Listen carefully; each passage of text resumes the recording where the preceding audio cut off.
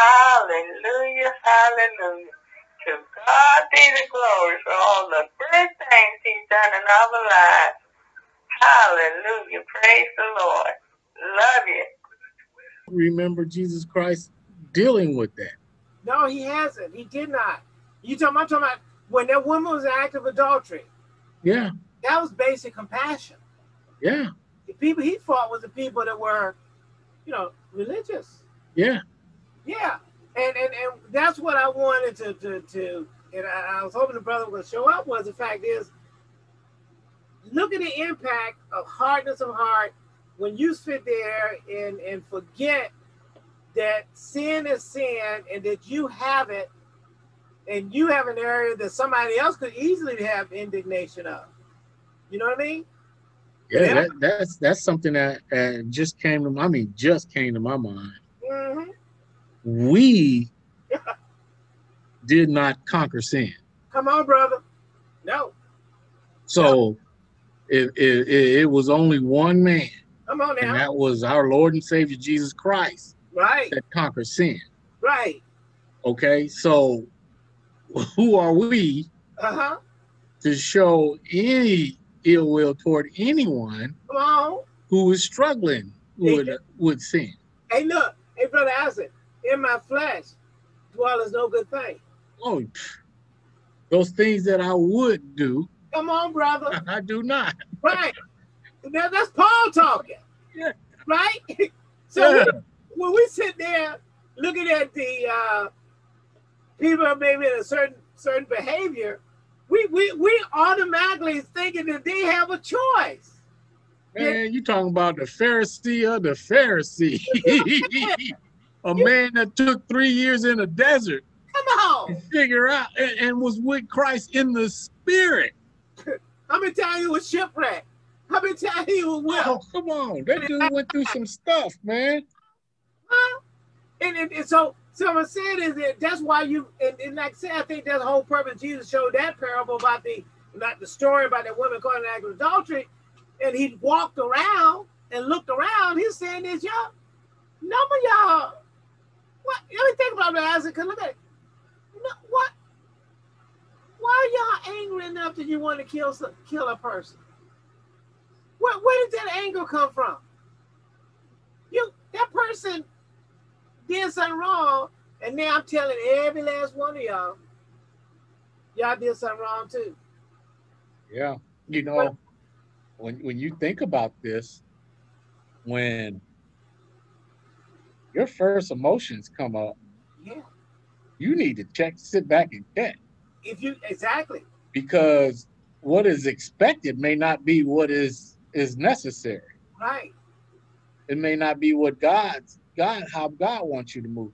Because those people were acting out according to the law, which was trying to control the flesh, not the spirit. Not the spirit. And so they acted out in a fleshly way. Exactly. And not in a spiritual, not being spiritually minded, which is to have compassion, to have, love, right, patience, right, all those fruits. And I find it amazing that you have the author, the author of God's word, sitting here saying, there's more to it than what you see. Right, the woman in the well, there was more to it than what you saw. Yeah. He said, rightly so. That's not your husband. You're right. Yeah, I know that ain't your husband. Yeah. Matter of fact, you have 5 of them. Right? And I mean, you've seen in the church before how many people would play those cards when we're talking about sin. We've seen it. You've seen it. And we asked the question. You asked the question one time, and all of us asked that question sometime in this Bible study, that when I bring this slide up again, and we're talking about the fact is that he's telling you to go preach the gospel, but he addressed something first, which was unbelief and hardness of heart, right? Right? Yeah. Yeah. Look, now read this scripture from a different perspective. All right? I'm going to bring it up.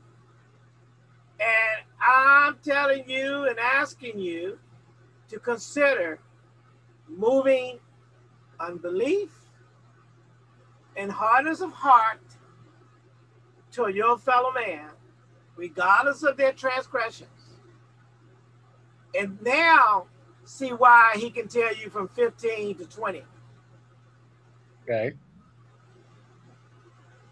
Oh yeah, you have to just when it first starts off. You know, go ye into all the world. You can't do that with a hard heart. You can't do that with a I mean, because look, he says the world. He said the world, brother. The world. So when I think the world, there's some of everything in the world. There's some of everything. You preaching now. Everything's in the world. You're gonna find that Roman in the world. Hey, that Samaritan is in that world. Man, there were some barbarians. There was some people who practiced witchcraft. There was some of everything. Everything. Murderers. Yeah. Yeah. Think about it. He said, I had to get that hardness of your heart out of the way because I want you to go into all the world and look, preach the good news. To every creature. He even put his say every creature. I guess so murderers are not a part of every. Yes, sir. Homosexuals are not a part of every. Come on now.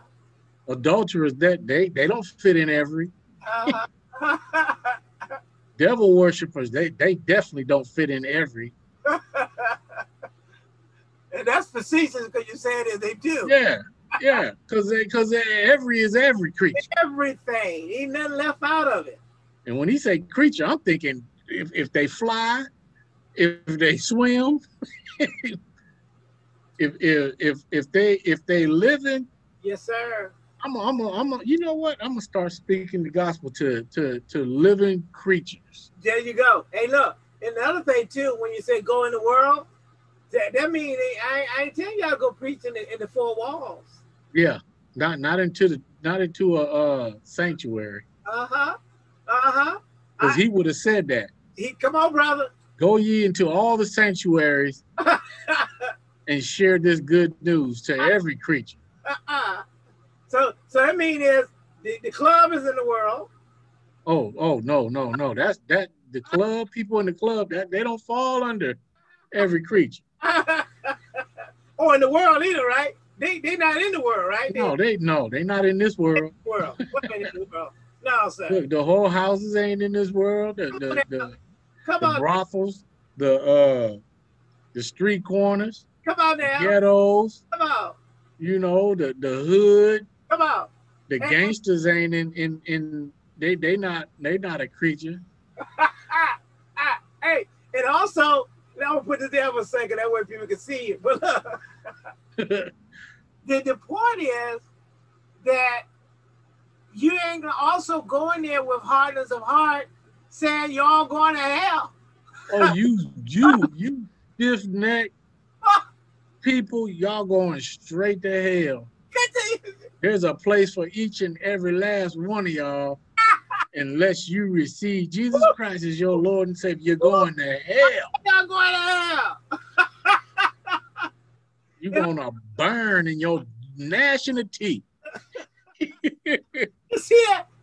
That doesn't sound like good news, does it? No, ain't no good news in that. The good news is that you've been freed from that if you believe. You believe.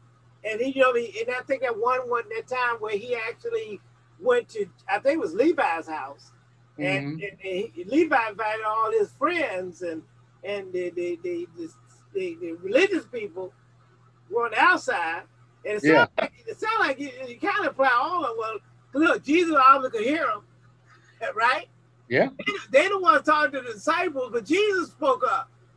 He said, he that's not sick don't need a physician. Yeah. So I mean, he was nearby, right? Yeah. My point is that we go in there like, oh, I can't stand sin. I can't stand, y'all seen, I have some of my old church people back in Korea. This one lady, she was a sergeant major's wife, and she knows if she ever look at this video, she would say, "You talking about me? You talking about me?" But I ain't calling your name out. But what was that? She always showed that I can't stand sin. I'm not gonna tolerate it. Well, you projecting your disgust though. Yeah. On the person. For the person. Now look, I can't stand sin in my life. Yeah. When it affects me. Yes, sir. Not the sin in someone. I have compassion for someone who is living in sin, who is, because I don't think it's anybody's desire to be that way. Come on. I think that is just a nature that they had inherited. Yes, and if they could live knowing that there is a better way, right, then they would. Because we need to understand their eyes have been blinded. Come on. So that they don't understand, yes, sir, or even know the state of life that they're in. Walking in darkness is what you mean, right? They're zombies. They are the walking dead. Right. But here's the thing I want to throw at you. I want to throw something for consideration for those who are not saved, and then those who are saved. The people that are saved, their flesh, they walk in sin. Their flesh. Isn't that what the scripture said? In my flesh dwelleth no good thing? No good thing. It's always warned against God.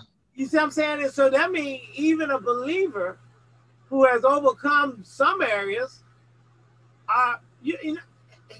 deal with sin daily. You wake up with sin of the flesh with you daily. And therefore you should humble yourself, because you know that, hell, man, I got to fight this thing daily. That's why even when we're talking about the script, the title yesterday, Sunday, walking by faith daily. Daily, yeah. Because you are, and it's interesting. Remember, it said, "Take no thought for tomorrow." Yeah. Because sufficient unto the day. Sufficient unto the day. Yeah. Sufficient unto the day is the evil thereof.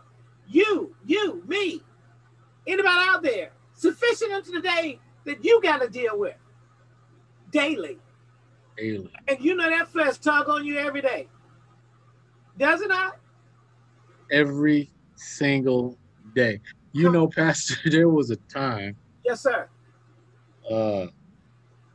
When I made a conscious effort not to sin. I'd wake up, go into prayer, and I'm not going to sin today. I'm going to get through this day, and I'm not going to sin. I'm still trying to get through that day. Tell me about it, brother. And to me, and I'm talking about, this is over 30 years ago. Tell me about it. Because you see what it does make you humble, though. You know what I mean? Oh, yeah. Makes you humble. Well, you know what else lets you know? What? Now, there may have been days that I did not sin. Okay. But it's not by my effort.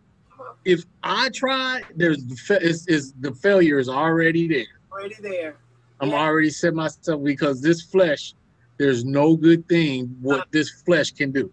None. There's none. That's the whole point. And if I could do it in and of myself, then Jesus would never have to come. Come on, brother. That's not. Oh yeah, that's the other part I forgot to say, and I said on this Sunday. Then it go out. It will go out. I'm telling you, is that when you come into the body of Christ, you come in with all that junk. I remember one time one of my brothers said, "I don't see where it's written that you come in as you are, but you know that great wedding feast." He said, "Go out into the highway, and the byways, and bring the in the van. Bring them in here." Yeah, he did. He said, "I want my house to be empty. Bring them in here. That tells me, I don't know about anybody else, but that tells me you come as you are. Yeah. Another scripture that talked about the fact is come in as a child. Yeah. And that means he said be a child. He didn't say be a child. Yeah. He said come as a child, meaning someone that's new into something without a lot of understanding. Come on in. See, a person that's an alcoholic knows about drinking. And he can pull back that all the time. And that's tugging on him all the time.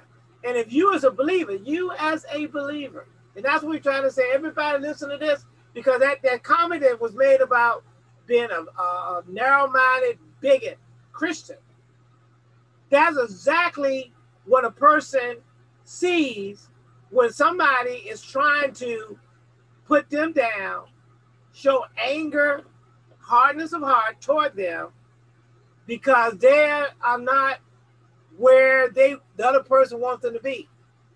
And the other part about the fact is that they forgot how they were. And they forgot. Such were some of you. Come on, I like that. Bishop had that in that. He ate me up with that one. Hey, such as some of you. And therefore you should have compassion. And I asked the brother Elder last night, I said this, Elder, how long were you alcoholic? You know, and he said it took a long time for the Lord to deliver me from that. And I said, well, so when you minister to people with maybe a different lifestyle, when you minister to a prostitute, how long, brother, I think you'd rather have, how long would it take that person to be living from being a prostitute? It all depends on what God does. And it's an individual. Because it could be in a twinkling of an eye. It could be, or it could be my grace is sufficient. And you're going to walk with that thorn. Yeah. And you just got to overcome it. And what you're supposed to do is supposed to believe. You renew your mind. Yeah, and you allow the Holy Spirit right. to make that change. Right. My because point we change from within, not we change from the inside out. Right. Not from the outside in. What I'm saying is to tell believers, the believer who has someone, and many of us, all of us have something. But let's talk about the big one. That's easy to identify, right? Uh-huh. So let's talk about what do you do with a male prostitute? So your wife, you know, your wife will have a problem with you trying to deal with a female prostitute, but a gigolo, right? How do you treat them? How are you supposed to treat them? And when is it that you don't supposed to treat them a certain way?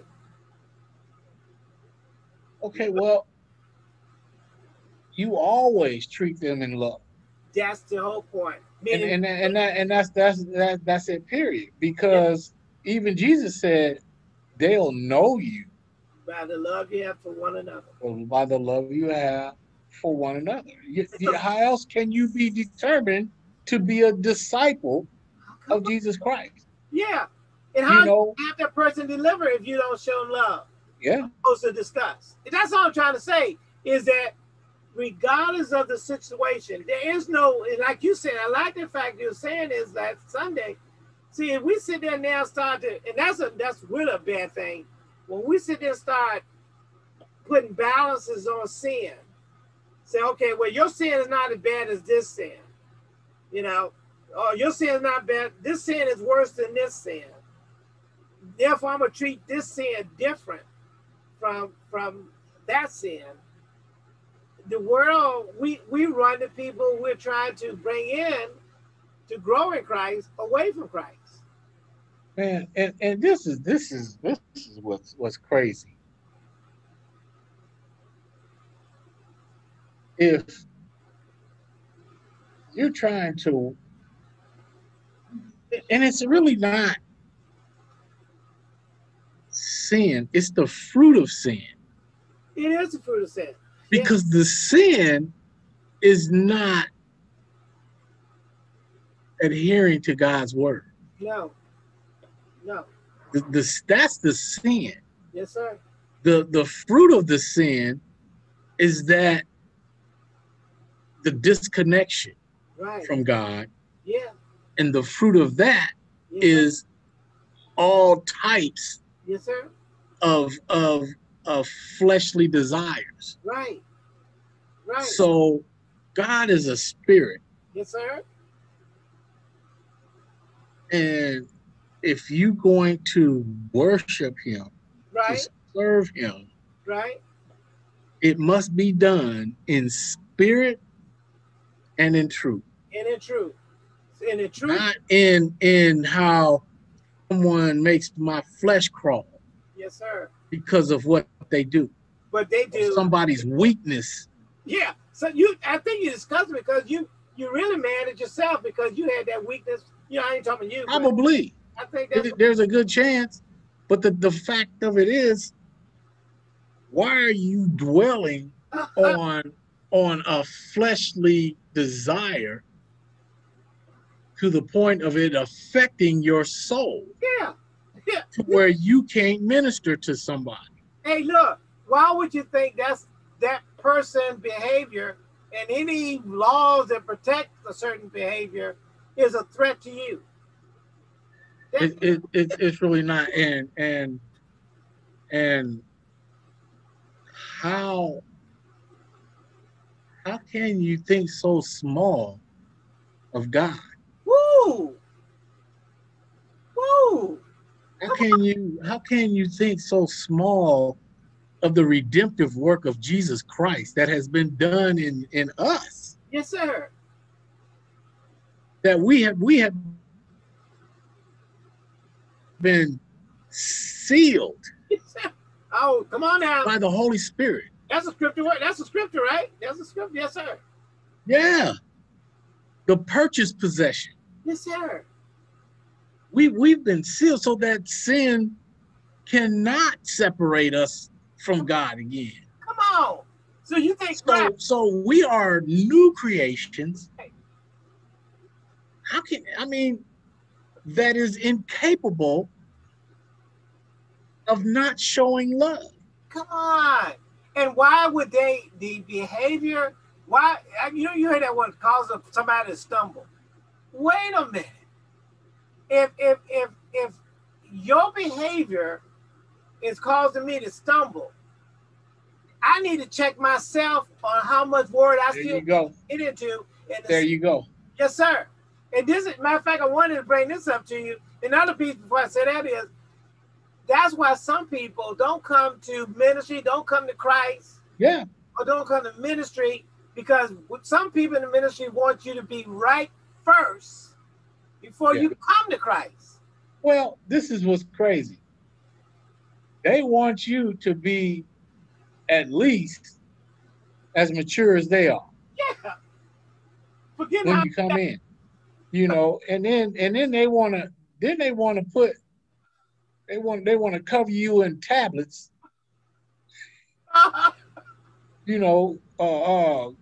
Words of stone instead of words of love.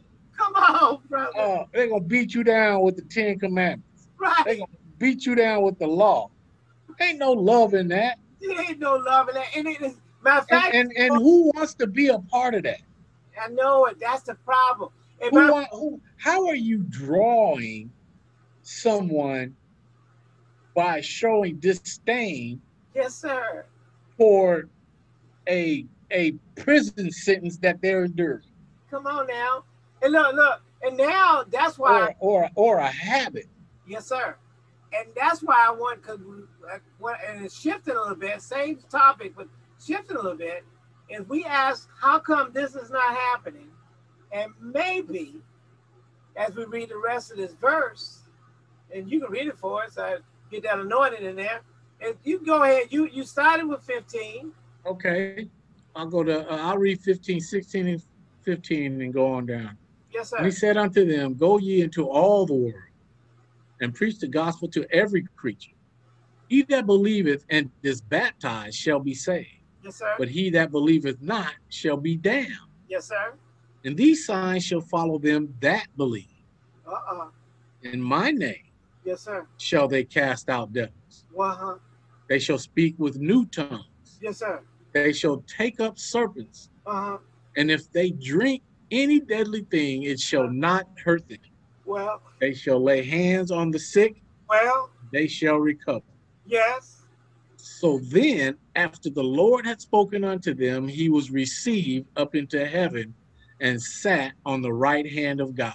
So that sounds like the book of Acts when he went up, was caught up. Yeah. So that means that there was other conversations. This almost as he might have made that Brady. Well, see, this is what I get out of this. This, when he sat down, the Sabbath began. Yes, sir. The rest. And we have been in the Sabbath ever since. Right. Because it didn't say he went up to heaven and worked. He sat down. He sat down. Come on now. And rest. Because it is finished. Yes, sir. Now go.